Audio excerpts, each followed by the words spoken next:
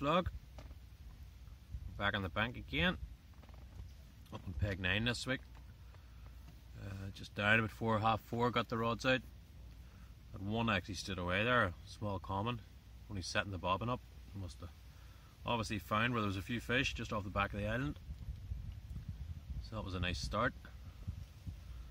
But set a rod out just off the island, off the lily pods, one down the margin as normal. But it's looking good. It's been a lovely couple of days. Water temperature shot back up again to 19-20 degrees. Fishing's been very slow, to be honest, but that's to be expected when the sun's out. But we're hoping for a good evening. Maybe even get a few off the surface later on. Did a wee hour in willow actually earlier. Well, it turned into sort of half an hour.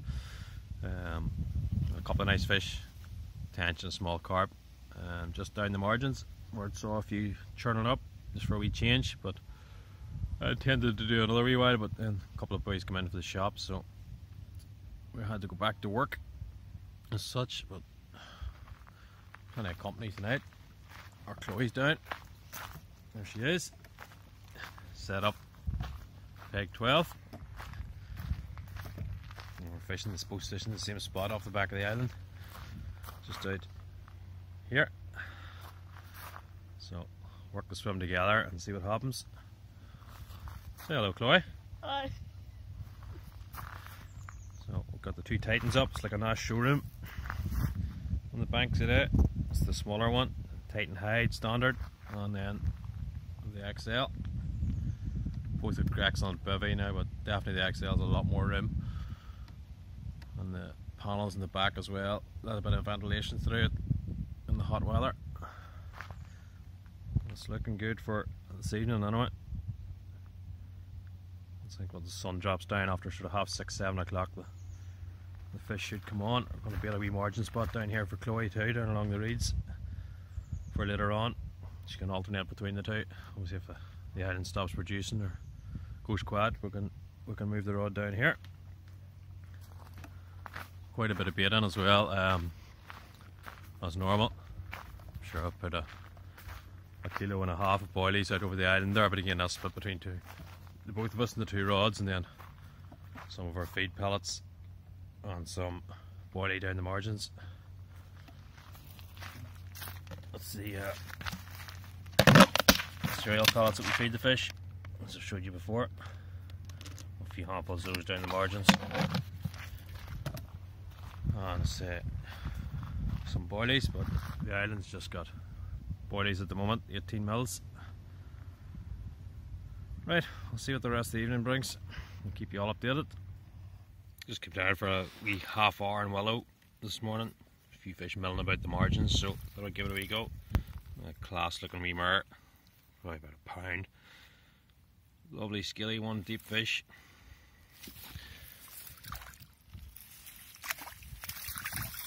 Back he goes. No, it's just literally fishing down the margins. Just great in at the bank in here.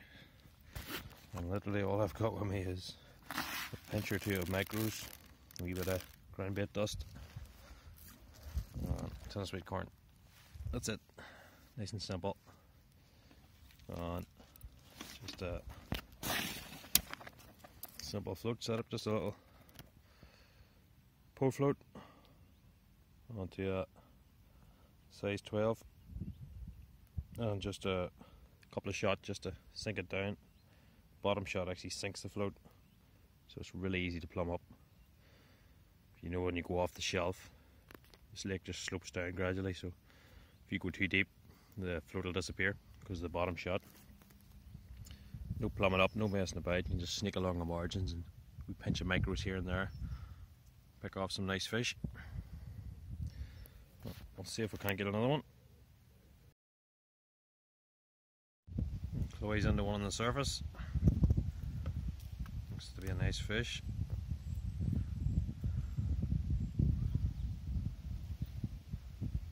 Fed them out there, out to the right of the swim there for a few hours.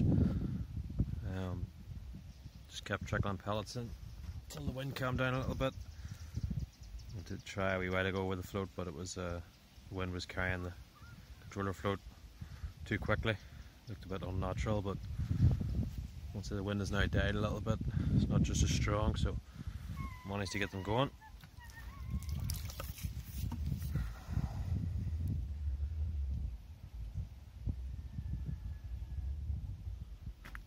Listen, that wee just putting up some scrap on it.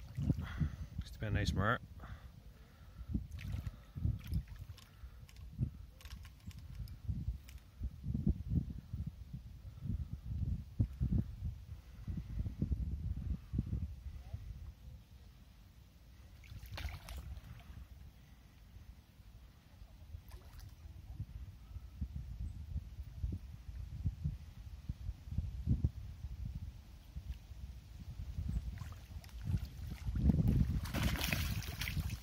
And in she goes.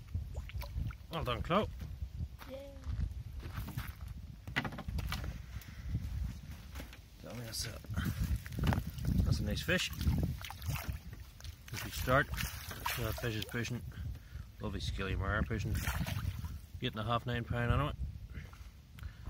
Right, we'll get this one on hook, get a quick photograph, and get her back.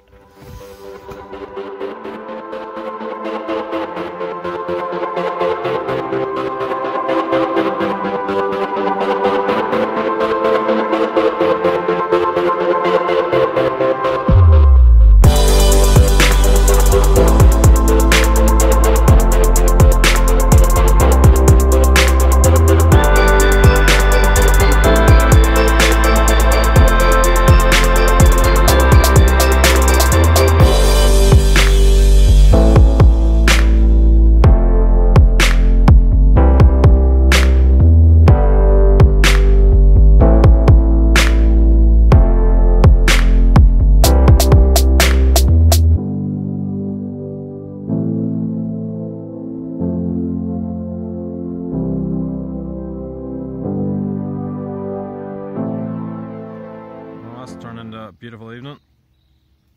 Lots of fish showing tonight. Lots of fish fizzing up, as you'll have seen in that time lapse. We've had 5 or 6 so far. Up to, what was the biggest, Chloe? 9.5? Yeah. Wonder who caught that. Me.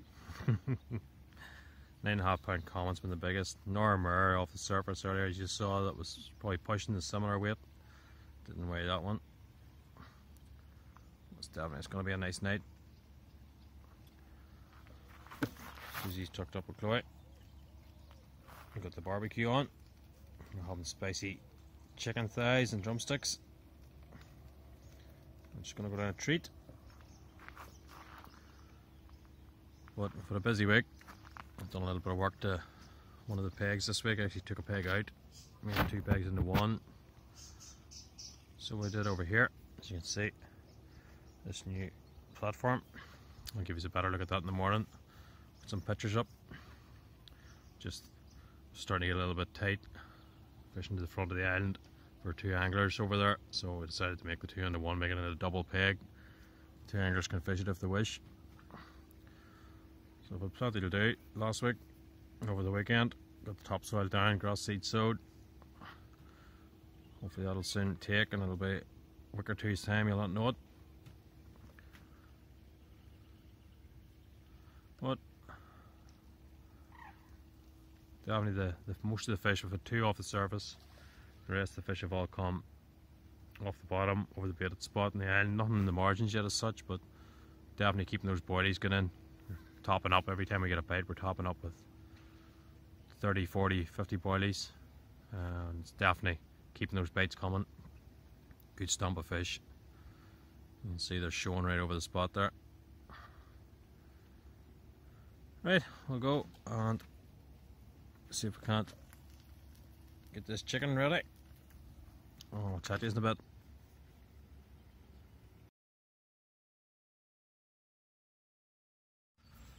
Got myself a new Headtorch this week. This is the Ridgemonkey one. There's two in the range, the 150 and the 300. This is the larger one, the 300. The reason I went for it was the fact that it can be switched on from top or bottom. Doesn't matter what way round you put it on. There's a button each side. Nothing worse than getting up in the middle of the night. I've done it many times. You put your Headtorch on and it's upside down, it's pointing to the sky, and you're faffing about trying to play a fish. It's just a pain on the backside. So, got myself this one to try. Seems to be a good job. There's three different starter light functions. There's the low beam, medium beam, and then a tight beam for distance. And if you double click, you've got the green light. And again, two different brightnesses in that. There's no beam in the green light, but you don't need it. Green light's definitely good for playing fish. Doesn't seem to spook them the same. Which definitely put a bright light on the fish in the margins when they're in the net or whatever, and they go absolutely bananas. But the green light doesn't seem to have that effect. But also on the side you've got a battery indicator. Tells you the 4E lights at the bottom, what voltage is left. Charges with USB at the side.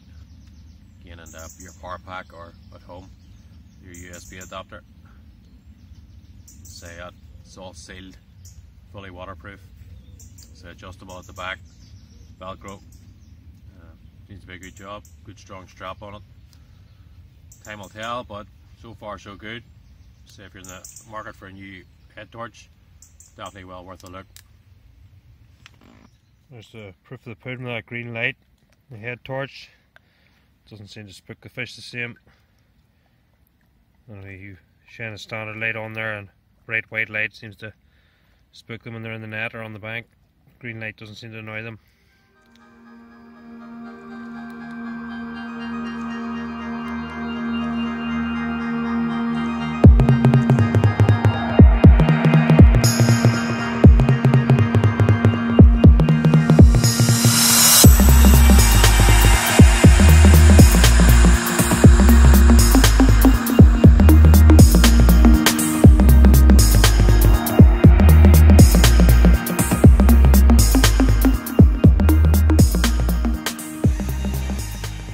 Good morning.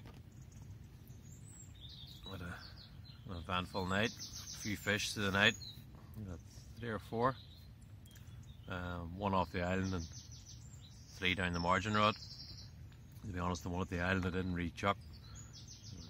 Went off about 2:30, but the mist was so thick I couldn't even see the island. So I knew where that was going to end up. So decided just to leave that rod in, leave the one out in the margins. So I produced another 3 fish. Couple of nice scilly mirrors. It's another beautiful morning. There's one up. Plenty of fish moving. There's a lot of fish in the surface through the night actually. Anytime I put the Headtorch on, the surface erupted just in front of the swim. We've made a bit of a night for the zigs, but you shall see as the day wears on what happens. Just got a cup of tea. Somebody's trying to waken up. But so you couldn't ask for a better start to the day. Mist just clearing. And no doubt it's going to warm up. Try on the surface again, see if we can't get a few going. Right, get this tea, get some breakfast. We'll see what the rest of the day brings.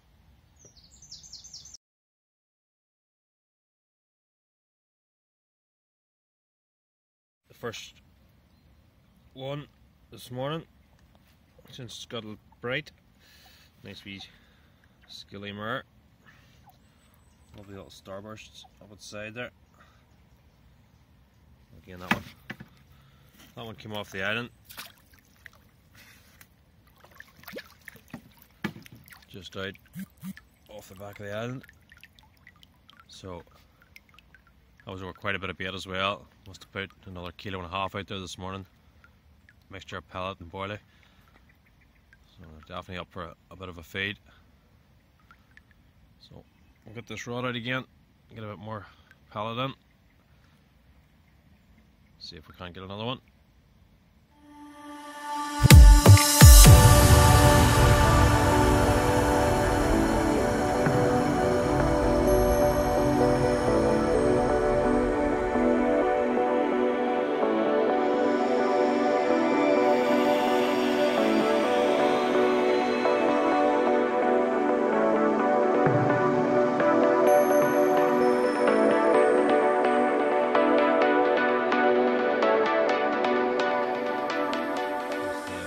Done up that I mentioned last night.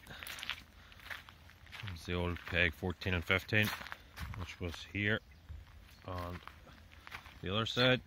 So I decided to make it 2 into 1. Use space at the back for a bivvy. Just made more sense. You know, this peg's now directly in front of the island, whereas before the 2 pegs were basically facing the sides of the island, which affected the pegs to the right and the left. So just a wee bit more space for everybody, so everybody's day more pleasurable, but I said it can be used as a double. It's a big enough peg. Once the grass grows again and the reeds come up in a few weeks, it'll look apart. You'll never know it was a peg there.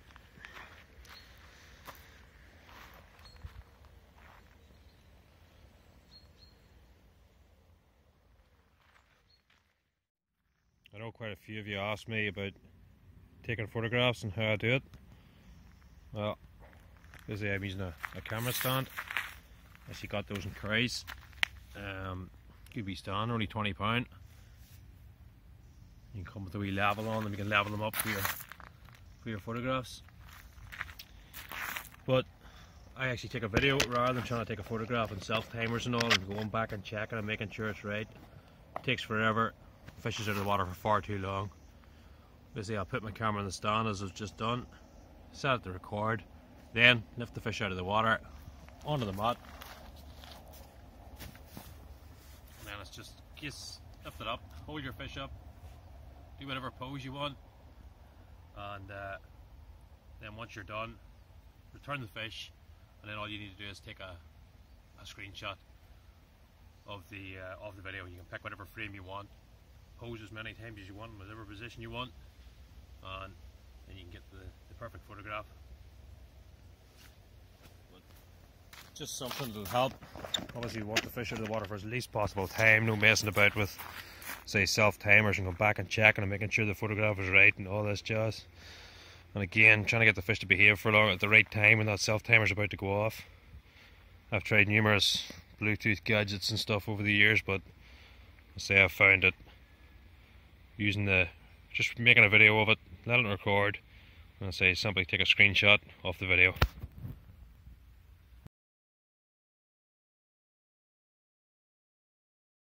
Left the bivvy for 2 minutes to go up to the shop to serve a customer and came back and found this. Hey! Not carpy. Not carpy. This is Norman off the surface. Or a nice comment.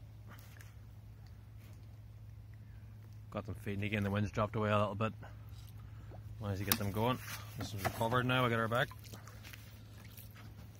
There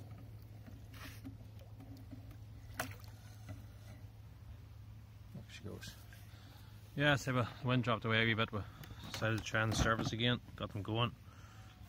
Just again on that, actually used the zig float instead of the surface controller. Again, just with that, I explained that in the last video. Just about a 3-foot hook link on it. Just a wee dumbbell pop up. And that's done the trick. But that's more or less us for an hour day. When I get packed up, which I'm not looking forward to after all those kids. Stuff everywhere. But we'll go and get packed up. Unless we get another one, we'll catch you next time. Remember, subscribe to the channel, hit that bell icon, I'll keep you all updated. Thanks for watching.